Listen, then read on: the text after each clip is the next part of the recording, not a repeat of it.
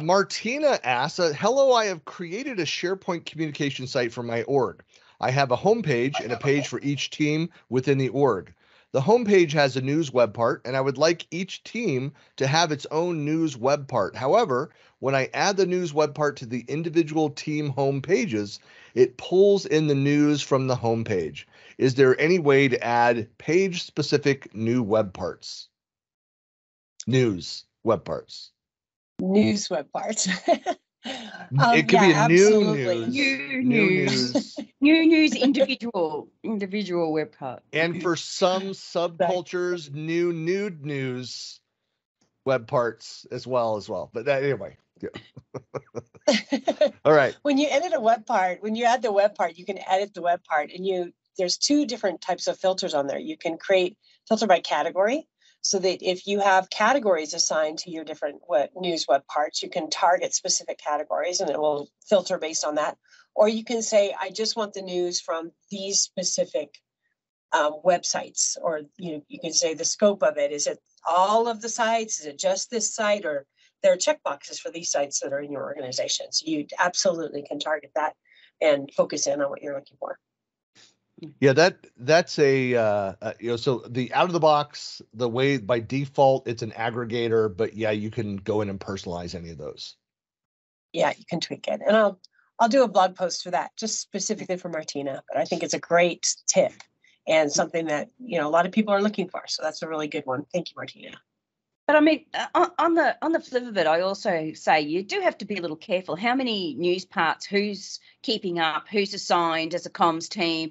I've seen it where there's a ton of intranet pages, and then they start doing that and disassociating, from one to the next, and then it all just falls over within a couple of months, and you got all these old news parts, and so it kind of goes, well, what's the strategy when you do that too, and be really careful on your strategy when it comes to something like a news part for comms.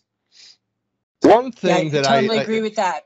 I was going to say that one thing is part of your provisioning process, and you identify an owner of a site, and that's part of the ownership of that. I mean, so I know that the teams and the sites that I own, that I get regulars using the tools, the automation that we have built out, the provisioning we do, we go and set that up there every 90 days.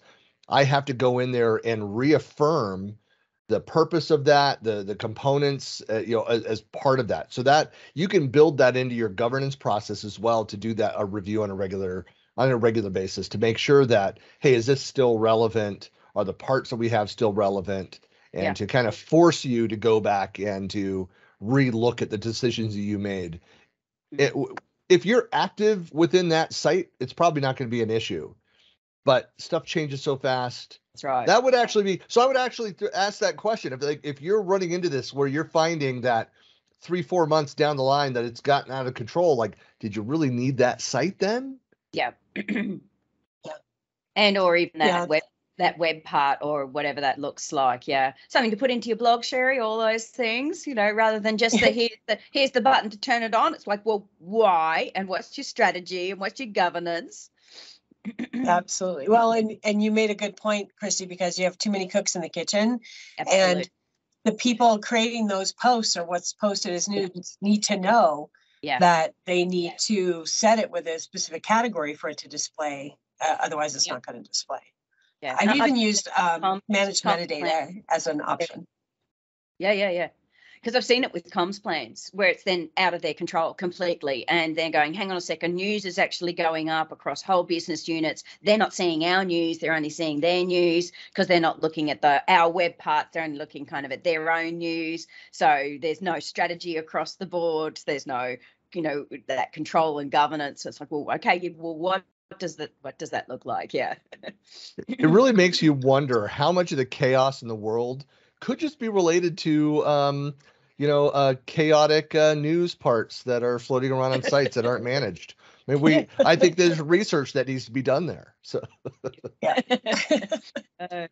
no news is good news, right? Not necessarily.